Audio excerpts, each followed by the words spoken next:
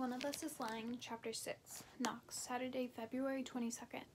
I'm about to kill my sister. Sorry, Kirsten, but you're in my way.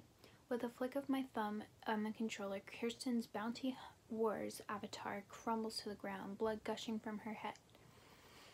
My sister blinks, fruitlessly pressing a few buttons, and turns to me with incredulous scowl. Did you just slit my throat? She glares at the television screen as Dax Reaper steps over her lifeless body. I thought we were working together. Our geriatric golden retriever Fritz, who has been half asleep at Kirsten's feet, lifts his head and let out a wheezy snort. We were, I say, taking one hand off my controller to scratch between Fritz's ears, but you outlived your usefulness. Dax agrees with me on screen. It's a good day for somebody to die, he growls, sheathing his knife and flexing his muscles. Just not me. Kirsten makes a face. This game is vile, and I'm starving. She's sitting next to me on her basement sofa and shifts closer to nudge the knee with hers. Kirsten lives an hour away and doesn't usually spend her Saturdays with us, but the girlfriend is teaching in Japan for 6 weeks, and she's at loose ends. Come on, pause. You're ridiculously buff. Alter ego and get some lunch with me. You mean my doppelganger? I say. The resemblance is uncanny. I put down my controller and flex one arm, then instantly wish I hadn't. What's the opposite of ridiculously buff? Pathetically spindly. Kirsten and I look the most alike of any of our siblings, down to our spiky short hair, but she has much better muscle tone from rowing crew on the weekends. Usually I try not to call attention to that fact. Kirsten ignores my sorry excuse for a joke. What are you in the mood to eat?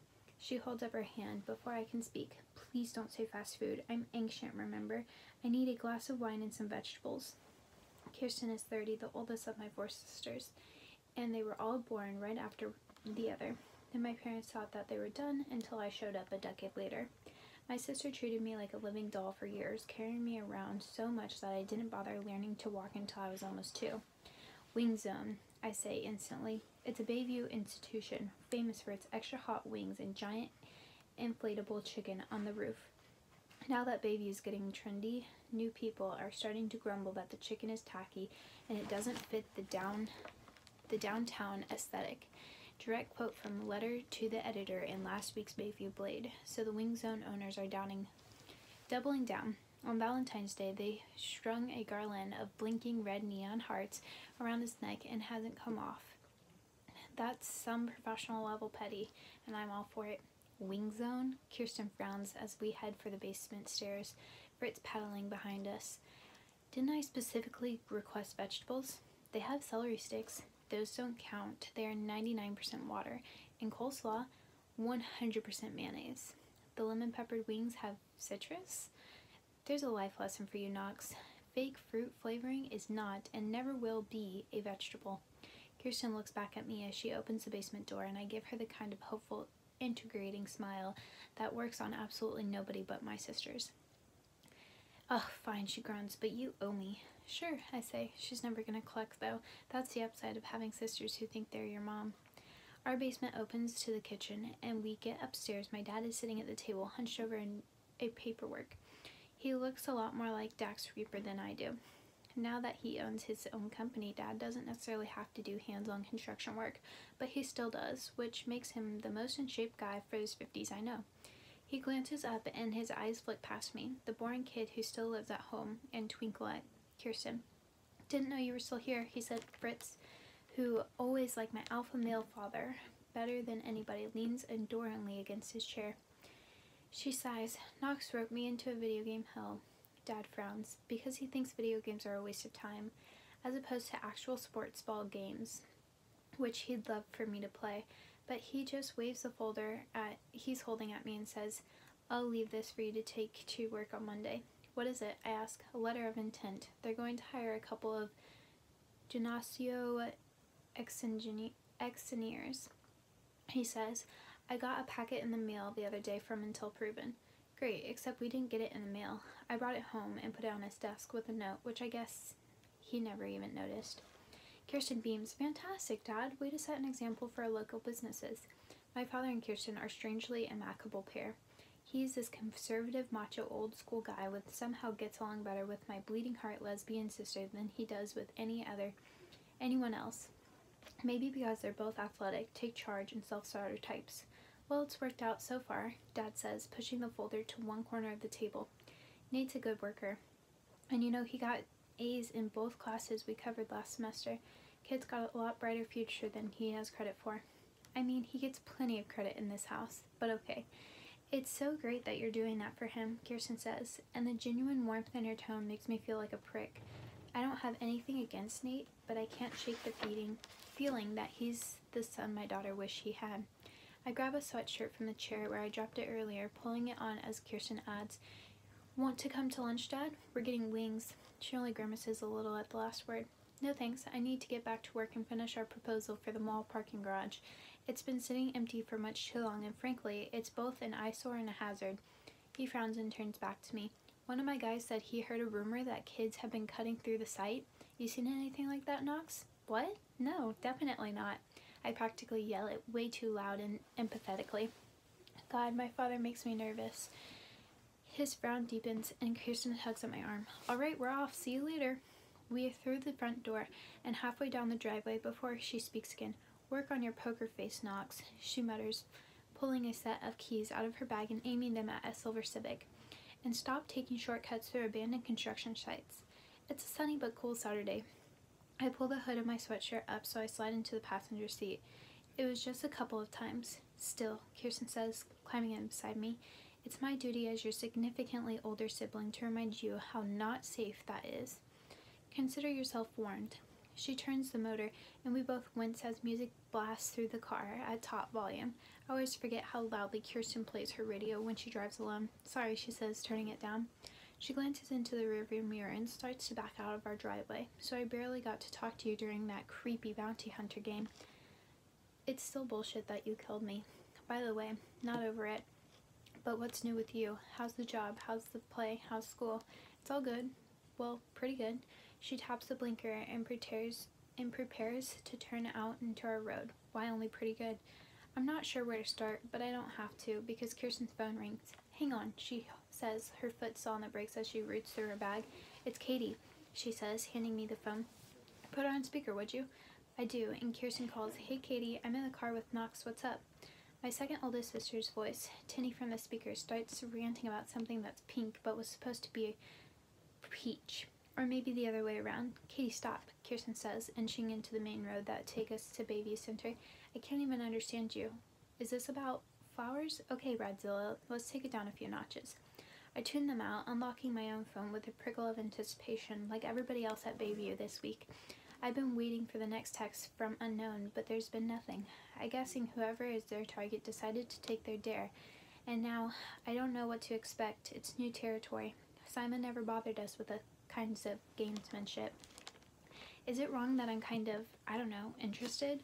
I shouldn't be after what happened to Phoebe, but not mentioning last year's month-long shit show. But there's a video game quality to that kind that has, to all of this, that kind of has me weirdly hooked. Like I could just block text from unknown and be done with it, but I don't. Hardly anyone at Bayview High has, as far as I can tell. What did Lucy Chen call us out at lunch the other day? A high-risk population, conditioned to response by the right kind of prompt, like overstimulated lab rats. Or lemmings. That was Simon's preferred term. A text from Maves pops up while I'm scrolling. "Hey, a bunch of us are getting together Friday when Bronwyn's in town. You in?" "Maybe," I reply. "Is it spring break?" "No, she's just here for the weekend. Ashton's bachelorette party, so we're seeing into the woods." She adds a grimacing emoji, and I send 3 of them back. I'm already sick of that play, and we're still weeks away from performing it. My singing rage is microscopic, and I ended up with a lead role anyway because I'm one of the only guys in drama club. Now my throat hurts constantly from all the straining, plus rehearsals are messing with my until proven work schedule. It's weird and kind of uncomfortable to realize you might have started outgrowing a thing that used to be almost your whole life, especially if you're not sure what else to do with yourself. It's not like I'm tearing up at the school or work. My biggest contribution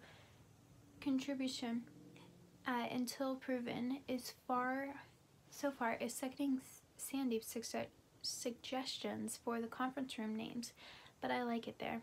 I'd entered more hours if I had the time.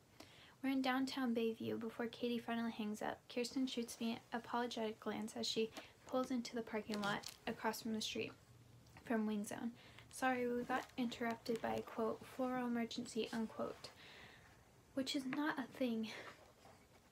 Who would have you been texting while I was ignoring? Who have you been texting while I was ignoring you? Maeve, I say, the battery on my phone is almost dead, so I shut it off and I put it back in my pocket. Ah, Maeve, Kirsten sighs nostalgically. The one that got away. She pulls onto the spot and cuts the engine. From me, I mean. I was shipping you too hard. I had a couple names picked out for you and everything. Did I ever tell you that? It was Nave. I groan and I open the door. But you seem fine. Are you fine? Do you want to talk about it? She always asks that. I never accept. Of course I'm fine. We broke up a long time ago. We exit the car and head for the opening of the parking lot gate. I know, Kirsten says. I just don't understand why. You guys were like perfect for each other. It's time like these that, as great as my sisters are, I kind of wish I had an older brother or a close guy friend who liked girls.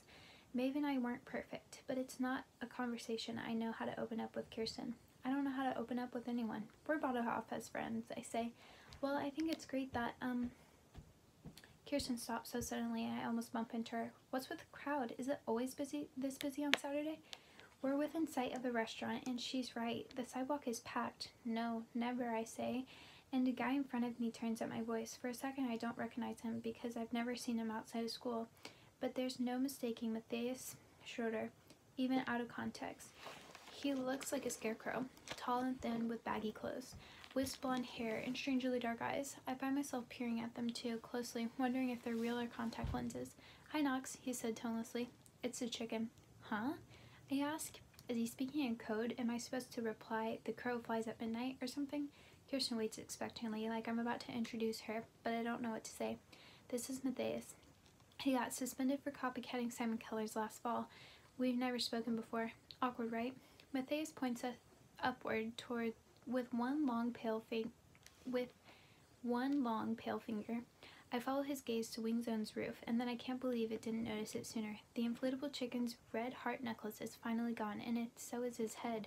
Well, it's probably still there, but somebody stuck what looks like the head of Bayview's Wildcat mascot costume onto its neck. Now the whole thing was turned into some kind of freaky oversized cat chicken, and can't look away.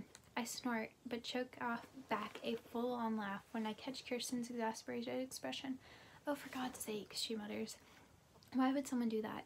Yuppie revenge, I ask, but then immediately reject the idea. The kind of people who complain about the inflatable chicken lowering their real estate values aren't going to be any happier about this. You don't get it, Matthias asks. He looks hard at me, and God, the kid is weird. I can practically hear Maeve saying, he's just lonely, which might be true, but also true that he's weird. Sometimes things are related, is my point. My stomach growls. It knows we're close proximity to Wings and not happy about the delay. Get what? I ask impatiently. Always take the dare, right? Matthias says. He gives me a stiff little salute and turns on his heels, slipping through the crowd. Kirsten looks mystified. What's his deal? Beats me, I say distractedly, pulling out my phone to turn it back on. There are 2 texts waiting from unknown. Dare. Put the Bayview Wildcat mascot's head into the Wing Zone chicken. Status. Achieved by Sean Murdoch. Congratulations, Sean. Nice work. The second text comes with a photo of a wildcat/chicken. Up close, it like it was taken by somebody standing right next to it. Everything around it is dark, which makes it think that the head swapping happened last night. But attention didn't reach critical mass until the Wing Zone lunchtime crowd appeared. More texts start piling from Bayview High kids responding to unknown. Nailed it. Haha, I can't stop laughing. Epic of Sean. LMAO. Disappointed claws at my gut. As soon as I moved to the Bayview in 7th grade, Sean, along with Brandon Weber, made my life hell in a hilarious game of how many Knox books can we fit into our toilet. Even now, Sean likes to ask me how my fag hag sister is doing because he's a Neanderthal who doesn't know what his crap insults mean. If there's someone at Bayview I would have liked to see taken down by a peg by this game, it's him. But all of this is going to do is swell Sean's meathead even bigger. There are no consequences for guys like him and Brandon ever. Your phone is going nuts, Kirsten says. What are your friends talking about? I turn it off and shove it in my pocket, wishing I could shut it down all my useless rage that easily. It's just a stupid group texting out of control. I say, they're not my friends, and neither is unknown, which I should have known from the start, obviously, but now I really know it.